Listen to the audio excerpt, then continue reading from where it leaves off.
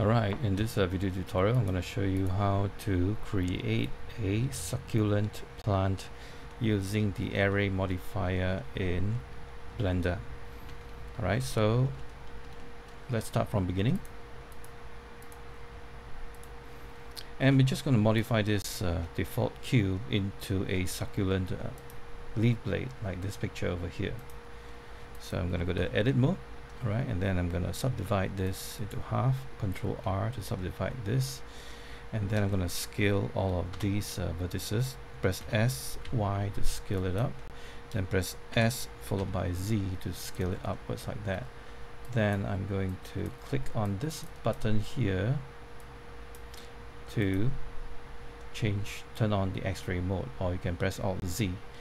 Then Control R, give it a couple of subdivisions, roll up your middle mouse, and then I'm just going to block out the rough shape of the succulent leaf blade. So I'm going to select these top, press S followed by X, and then I'm going to select this bottom here, press S followed by X as well.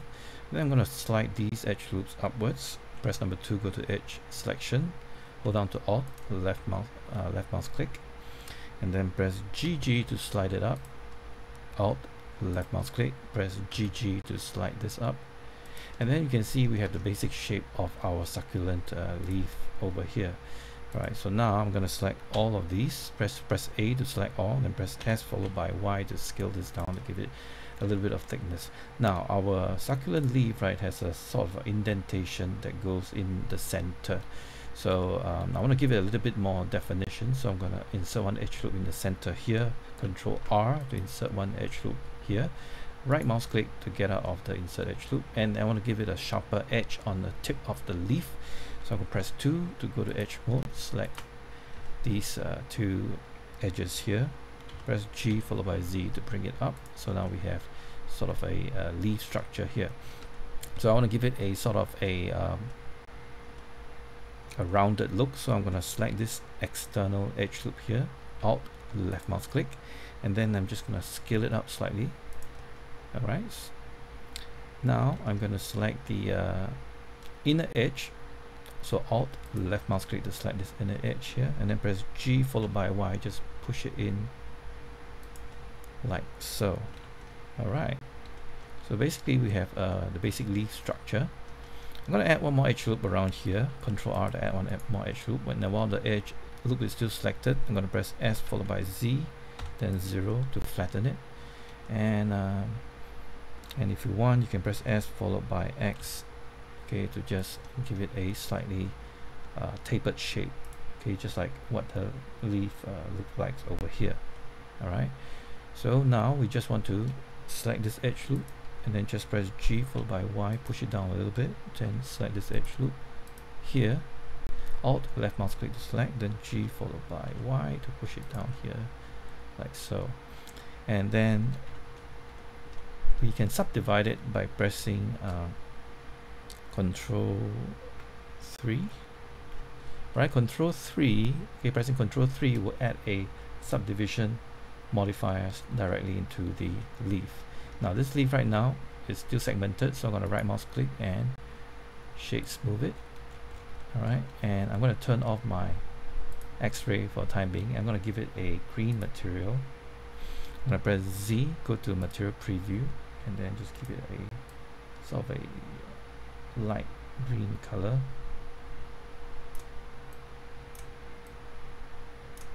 Okay, and now we can refine the blade a little bit. Now the back, if I want it to be thicker a little bit, I'll just grab these edges here and just press G followed by, just give it a little bit more thickness, right? And if I want the edges to fall on the surface, I'm going to go to the subdivision modifier here, and I'm going to click on this button so I can see the edges fall on the subdivided surface. Now I can select this edge, press G followed by Y, and then push it in. Now there are some succulents, right, that will have a very strong tip, right? So I'm gonna just select this edge, okay, Alt Shift to add on to the selection here, and I'm going to just press S followed by X just to push it in slightly. So I got a sharper tip like this, and just to give it a wider edge on the leaf, I'm going to select this loop, press S followed by X to give it a slightly wider loop like that. So now I'm happy with this leaf here. I'm going to just rotate this, so I'm going to press G followed by Z to bring this up, and then I'm going to rotate it based on the cursor location. So make sure your cursor is at the center. You can press Shift C to reset the cursor location, and then I'm going to click on this 3D cursor to rotate based on the 3D cursor. I'm going to press R followed by X, and then just rotate it downwards like that. Okay, and then I'm just going to refine my leaf a little bit. So go to edit mode by pressing tab, press G followed by Z, and select this edge loop, and then rotate along the x-axis. Okay, this time I want to change the axis back to the median point. Rotate along the x-axis. Okay, so now I got a nice leaf based around here. Now if you go over to your object properties, you know that it has been moved, it has been rotated. So I'm going to reset all these settings by applying the transforms. To do that, you press the Control A, and then you apply all transforms. So you reset everything back to 0. So this will help later on when you're doing your array. So remember, you need to press Control A and reset all the transforms. So now we're going to add an array to create the leaf pattern that goes around the base at the bottom. Alright, so to do that, first you select the leaf, the single leaf, then go over to the modifier tab, and then go and add a array modifier. And now you see, when you add a normal array modifier, you just have 2 duplicates, 2 counts. If you keep on adding the counts, you just increase the number of the leaf blades. So what I'm going to do is I'm going to use a empty to offset so that it will stick to the center. So I'm going to press Shift A, and I'm going to create an empty with arrows. Okay, and then I'm going to select the original leaf again, and I'm going to click on Object Offset. I'm going to click on the eyedropper, and I'm going to pick the object empty. Now nothing happens because we need to select the empty, and we need to rotate it along the Z-axis. Alright, so because there's a move, that's why you can see there's a gap there. So I'm going to select the leaf again, and the relative offset, I'm going to uncheck it. So now all the offset will be based primarily on the empty. So I'm going to rotate the empty back until I have all the leaves that are sticking out like that. Then I'm going to select the original leaf, and I'm just going to increase the number of copies until it completely covers my the base. Alright, I'm going to select the empty this time. I'm going to rotate along the Z-axis until they are nice and evenly spaced. Okay, so now if I want to create the second row of leaves, I just need to select the original leaf. Then I'm going to select the empty as well. So make sure shift select both of them, then press Shift D to duplicate, press Z so that it's locked in the Z-axis, and then we're just going to create another set of duplicates on top. Now obviously I want this to be smaller, so while both of them are still selected, press S and then scale it down slightly. Right, you don't want to scale it down too much, and then you just want to offset it a little. Just press R to rotate, and then press Z to rotate along the Z-axis. So have it rotate like that. Now you can select the original leaf, go to edit mode, pressing tab, and then you can press A to select all the components, and then you can try to rotate them up. Okay, so you can press R to rotate. So as I rotate, you notice that you'll start to bend in a little bit more like that. Okay, so you can also go and edit the leaves itself. You can go to edit, and then you can select each of the components here. You can move them around so that you can tweak the vertices. I'm going to go to wireframe mode, press Z, then press go to wireframe mode. I'm going to grab these vertices, rotate it forward, press G, and then move forward a little bit. Okay, so now it is sort of looking like a lotus succulent. Right, so I'm going to continue by selecting the original leaf, and then select the second empty, and then press Shift D again to duplicate, then press Z to lock it in the Z-axis, then press R followed by Z, and then rotate it back offset it just a little bit. Okay, and then you can start to select the original leaf again, go to edit mode, and then select all, and then you can rotate it downwards some more. Press G to follow and Z to bring it downwards, and basically you just continue until you got the succulent that you want. So I'm just gonna do this quickly. I'm gonna select the second duplicate array, select the clone, and Shift D again, duplicate another set. Okay, and then bring press Z to bring it up. Then I'm gonna press S to scale it down. Okay, S, okay, to scale it down, and then press G followed by Z to bring it downwards. Then R followed by Z again, just to offset it a little so that you have some offset pattern to it. Okay, and then I'm gonna press edit, select the blade first, then press edit. Okay, and then again I'm just gonna rotate it downwards. Okay, so now you can see it is a little bit off. I'm going to try to change it to my view, and you can also turn on the rotation tool, the transform tool, and then you can use the outer circle to rotate inwards. Okay, so rather than using the axis, okay, and then we can go to wireframe mode, select the bottom vertices here, and then if you want you can press G to just move it inwards to extend the stem a little bit. Okay, so basically you just continue until you have your stems or your succulent leaves, right, start to form a main branch together. Alright, so now I have a little bit, and if I want I can just create another small little bit growing stems. Okay, make sure you select the correct empty, and then I'm going to press Shift D again to duplicate another set, and then I'm going to press S to scale it down, then R, Z again to rotate it back again, and then go to edit mode, select the blade, go to edit mode, select, press A to select all the vertices, and just rotate it inwards. Okay, and you can even move the stems inwards as well. Now you can isolate this. Let me just go to edit, go to out of press tab to go to object mode, press / on your numpad to go to isolate, and then we're going to tweak these stems a little bit and just push it inwards like that. Alright, okay, then press Z, then select material preview, then I'm going to press / again, and there you have it. You have your succulent plant.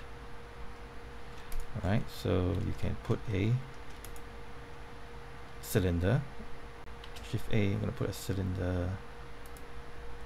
Oops, okay, that's not what I'm supposed to do because I'm in edit mode. I'm going to go to object mode, going to click elsewhere so nothing is selected. Shift A, I'm going to create a cylinder. Okay, and then I'm going to scale it up. Shift Z to scale it up, and then I'm going to select the bottom face, press number 3, select the bottom face, scale it downwards, press G followed by Z, scale it up a bit more, G followed by Z in object mode, then you can have a pot. Alright, and I'm going to select the bottom here and then Control B to bevel it. I'm going to click on the bevel to increase the number of segments so that it's rounded at the bottom here.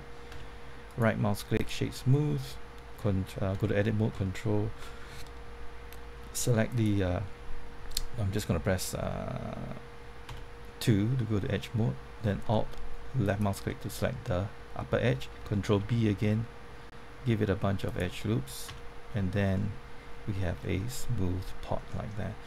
Then I'm just going to quickly add a simple color, and there you go. I'm going to select the entire group, Now if you want, you can combine all of these together, then you can have a simple succulent. And you can, once you combine everything together as a mesh, you can sort of modify the leaves. You can use the can press the O key to turn on proportional editing. I'm just going to show you. I'm just going to save this first. Save as succulent 2. I'm going to save this, and then I'm just going to combine everything together. So I'm going to select all the meshes. All right, and then I'm press Control J.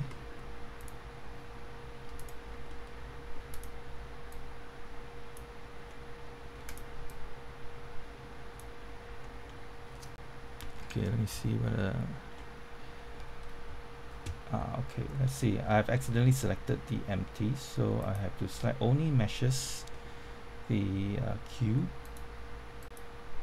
mesh. Well, actually all of it has been selected. Oh wait, I have to apply the modifiers first. So I'm going to select the cube, I'm going to go over to the modifiers, and I'm going to hit apply on the array. Okay, once you hit the apply on the array, then everything is going to be permanent. I don't need the empties anymore. I'm going to select the empties, and then I'm going to delete them away. And actually all of them has been combined to form a cube already. So let's see, I think I've early on made a mistake. Alright, I have a lot of meshes that are sitting on top of each other, especially for the cylinder. So I'm going to reopen my file. Yeah, there you go. So I accidentally joined all the pieces together. So what I should have done is I should have applied all my arrays together first, or I should select all the leaf blades and the cylinder. Alright, then I press Ctrl J to merge them together first. Now you notice when I do that, right, when I have not applied the array, this is what's going to happen. So I'm going to undo that, Ctrl Z. So I need to go through all the cubes. I need to go and apply the array. Go to this one, and I'm going to hit apply. Go to the second leaf set, apply. Third leaf set and apply. Fourth leaf set and apply. Go over to the cylinder. The cylinder is nothing. I'm going to select Shift, select all the empties. Then I'm going to press X and delete them away. So right now I only have the cylinder and the leaves. Right. So now I can select the cylinder, holding down the Shift, and select all of these meshes. Then finally I press Ctrl J to join them. So now they have become a single mesh. So you can go to edit mode, right, and you can use the proportional editing. Right, if you go to vertex mode, select one of the vertices, okay, and then you can press G. You can roll your mouse to increase the edit, and then you can start to modify the shape to give it a little bit more randomness, so that it doesn't look so even. Right, so you can use a scale, okay, to make some leaves bigger or smaller. Okay, so make sure that the area of influence is not too big, otherwise it's going to distort the bottom cylinder as well. Or another thing is you can try to just edit the leaves first before you merge the cylinder to the succulent. So that is how I will approach in modeling the succulent. So hopefully this is helpful for you. Let's take a look at what it looks like in shading.